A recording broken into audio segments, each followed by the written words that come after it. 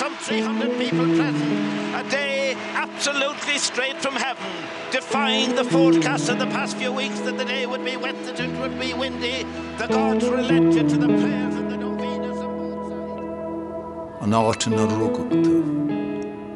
I was born in a place called Céim, close to the sea, about 3 miles to the east of Dingle.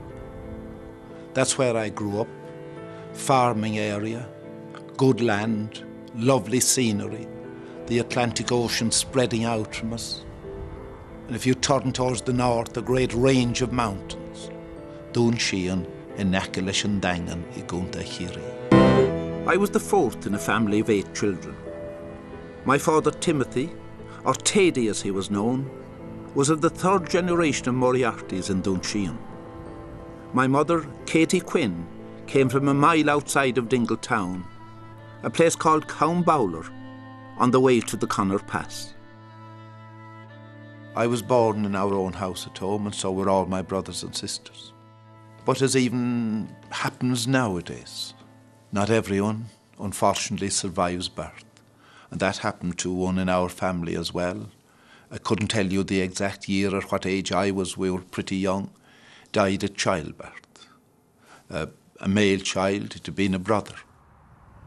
But anyone that died at childbirth in our village, they weren't buried in what were known as consecrated graveyards. They were buried in a different place, prehistoric burying ground.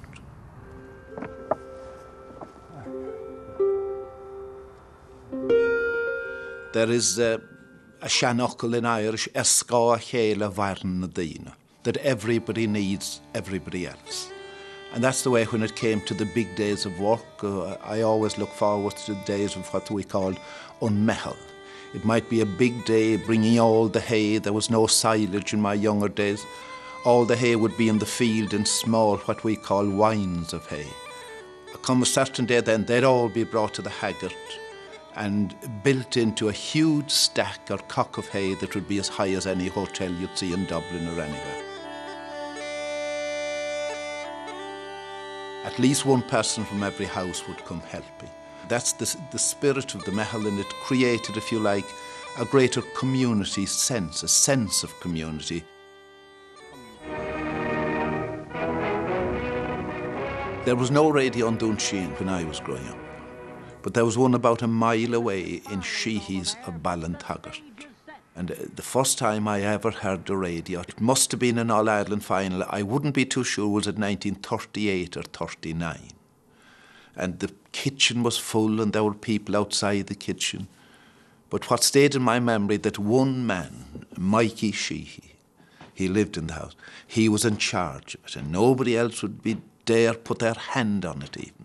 'Twas he would twiddle the knobs if the sound was going off, and he'd be very delicately handling it and so on, in case he'd do anything that would cause the sound to disappear. And to me it was a marvellous contraption. Something in the corner there, and you were being told about something that people all over the country wanted to hear about at the time. You were hearing a commentary on a match as 'twas going on. Martin McHugh will be joining Mícheál Muircheartaigh. Míle maithe go Jimmy gus fáilte rómh go dtí Páirc Gasman in Mail Veriston so. The ball is in, the championship of 2006 is on. Dermot McCabe was the first man to get a hand to the ball. He's been fouled and it's a free to Cavan. Cavan playing down to... I would always consider that I'd be the link, that it's a service for, if you like, the public at large. Nobody is more important than the listener, I think. They're the people really that create the interest. They want to know what's happening. And the one thing you're supposed to do on radio always is keep talking.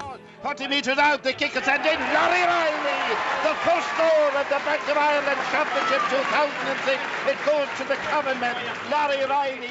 You need somebody then to keep notes, to keep an eye on the dugout who's about to come on. You'll be following play.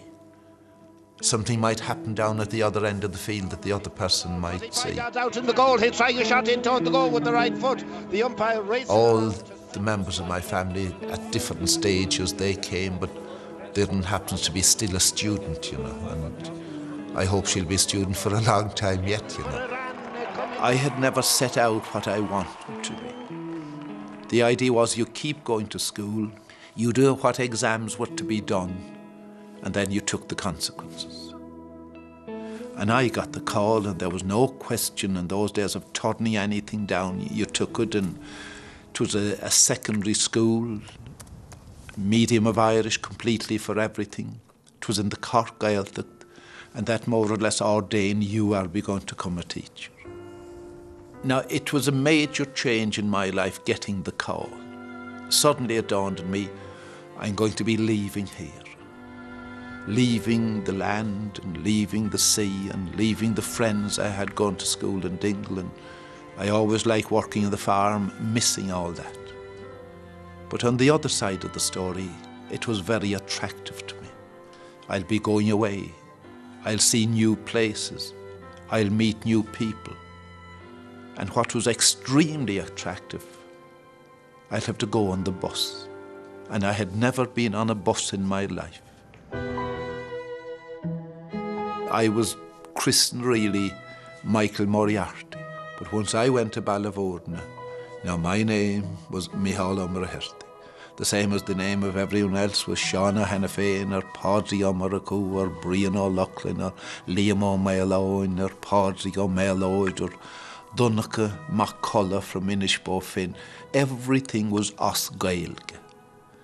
We spoke nothing but Irish, among ourselves down in the shops in the village or anything. And whether you came from Dublin, and we had a few students from Dublin, we all had our Gaeilge, and we didn't think there was anything odd about it, that our whole life revolved around it. And of course, the only game there was football. No mention of hurling. It was all football. It was a football area in Cork anyway. And that was our life. It was in Coláiste Isagáin that I had my first connection with commentary. I don't know how it happened. There was general chaos in the hall, you know. Some people kicking a paper football up and down the hall, others maybe doing a bit of singing and moving around. And somebody got up on the stage, he got a little prop for some play with BBC written on it. And he was going around talking about, sort of imagining he was on the BBC, giving an account of the event that was happening. And I remember distinctly taking it off him and saying that I could do it better. Tardine and Arthur fooling down, the game is on, the ball thrown in by Patrick Kelly. Cork playing down towards the railway goal in the first half in the ball. Nobody got it into the hand yet. Picked up by Jerry O'Connor, and the first test of the centre-back John Tennyson, and he's now engaged in a shouldering match, and that's a foolish thing for a man that was getting treatment for the shoulder all the week. Pressure as he poked the ball out the field, and there to pick it up is Henry Shefflin. Henry Shefflin inside the 45 from out the wing. What a majestic point, the point of the game so far. Sean O'Gorn has been down towards the goal, locked inside by Dearman, held inside again, struck it by Aidan Fogarty. It's a goal from Kilkenny by Aidan Fogarty there. He snapped it up, and now it's 1-7 to Kilkenny and 7 points to go. As I said, we have listeners all over the world, and we have listeners at home as well, and one is Nellie O'Connor from Blarney, 95 years of age. She attended the Thunder Light League final of 1939. He's running, but he's not allowed. His way is blocked. Sean Oak sends it down the field. Joe Dean comes out, tapped out the field again. Brian Corcoran is in there. There is John Tennyson again. Tennyson in many ways, the man of the match. The game is over. Kilkenny have won number 29, and the dream of a Cork 3-0 has ended. A wonderful win for the Kilkenny men. 116 to 113. A quick walk Nicky English they deserved. When television came, 1962, only the All-Ireland semi-finals and finals were on television. But the radio was on every Sunday of the year and giving a terrific service, I always thought, as it still does. So I always felt I had a loyalty to the radio. There were times when I could have switched over, but I always said to myself, I began with the radio, it's there the whole year round. I'll stick with the radio, and I made that decision, and I have never regretted it, really. Give us a test on that speech, Mike. 1 2 1 2 1 2 testing. Hand out 3 can't push your shot. All storms begin with a gentle breeze. Gradually they gain strength and momentum, and before long a powerful force takes control of us all. It is the way of the annual GAA Championships. The build-up from that early summer breeze, the increasing crowds north, south, east and west as the championships advance and lead to the big days at provincial venues, and finally to those days of great atmosphere, camaraderie and expectation at Croke Park, where champions are crowned and go on from there to join the immortals that have gone before them. Does anything compare to the championship?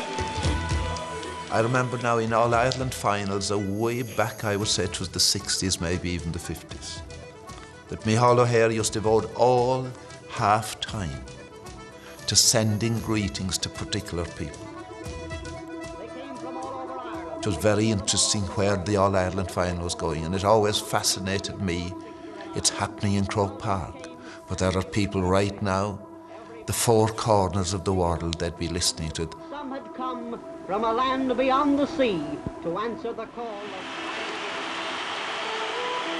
And I believe the Irish personnel working with the UN are listening to the match in Cyprus. Tardine and Aghaidh are fooling down. The game is on. The ball thrown in by Patrick Kelly. I think it's great because it's a link with home, and it's wonderful to know that as it is happening in Croke Park, those people everywhere all over the world can hear the games now. The game is now in full flow. The players are dashing up and down the field. The ripple that began in May is now a raging tornado, with cheers and groans rising to heaven every single second. The crucial moment of the game is now at hand. Stand by for the clinching score of the championship. Shahuive, cool the town! And as my good friend John Muircheartaigh, he might be a distant relation of mine, the philosopher who lives halfway up the Mangerton Mountain down in GAALearning. If you meet John, you know, he might say it in Irish or English, Na chunta go lái bheith bio. Isn't it a great day to be alive?